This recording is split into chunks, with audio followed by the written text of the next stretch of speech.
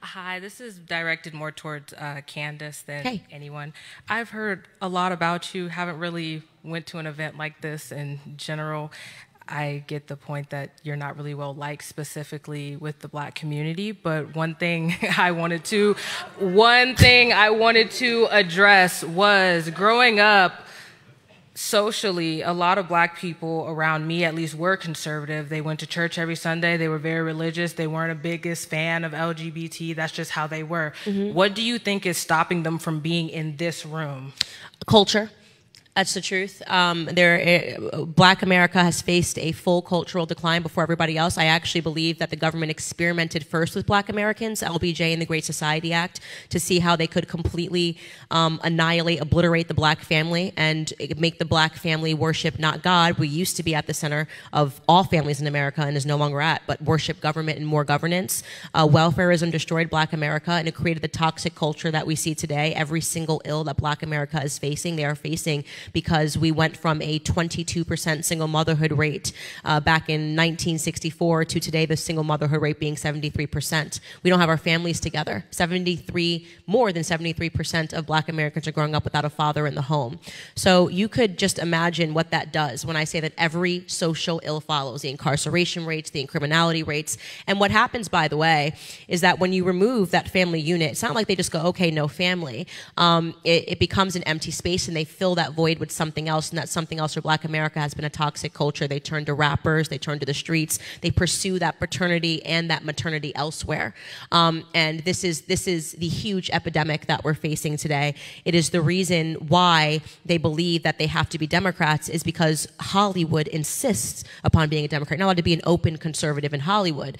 Well, if Hollywood and what's on the TV is raising you, then that's the only option you've ever been presented with. You couple that with the other pillar, which is the education system, also decisively Democrat, decisively left-leaning, specifically because their initiative is to further marry you to government. The Department of Education was created in the 1970s, and with the explicit goal to make sure that people that are growing up under the Department of Education, all of us, believe that governance can deliver us from everything, and it's working.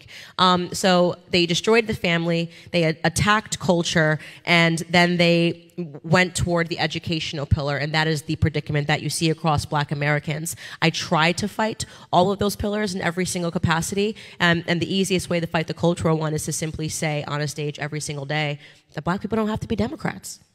So that's it. You know, give another option. Hello, thank you for both being here. I'm coming to you as a wife, an entrepreneur, but most importantly, a mother.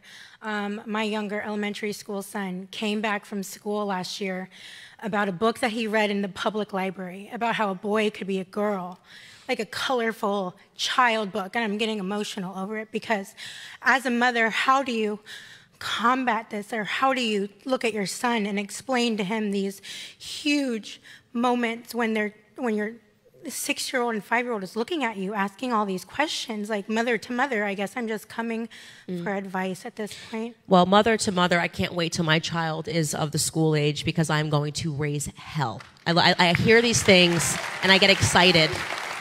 I get excited when I hear these things. I really do. Try it on my kids. I mean, people don't understand. When I say that I'm a mother bear, try it on my kids. If you want to watch me breathe actual fire from my mouth, try it on my kids. And that is the attitude that every single mother needs to have. We need to adopt the attitude of recognizing that this was ever intentional by design to remove parents, remove mothers from being the CEO of their homes, transferring them to the workforce so that the government, the Department of Education, could raise your children and indoctrinate them. The only way that you're going to reverse that is to fight it head on. They were scared. When mothers began showing up at school board meetings, they didn't know what to do, right? They had never seen it before. Mothers didn't go to school board meetings. What do you mean moms have to work a 9-to-5 job like dad? They don't like that we're starting to pay attention.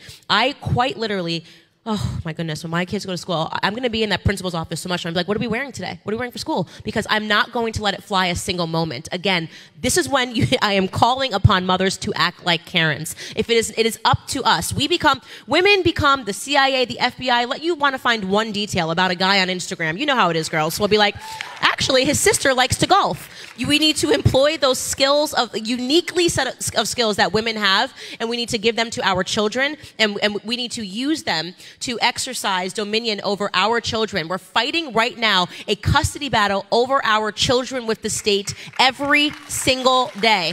So you need to not get upset. You need to channel that upset, and you need to make sure that you affect change. Become problematic for that school in saying that I'm not going to allow this to slide. I'm going to make sure that this is okay. I'm going to network with other parents, and I'm going to raise hell until this situation changes. It must change, and I think it's going to begin to change. So I'm starting to see mothers realize what's actually happening.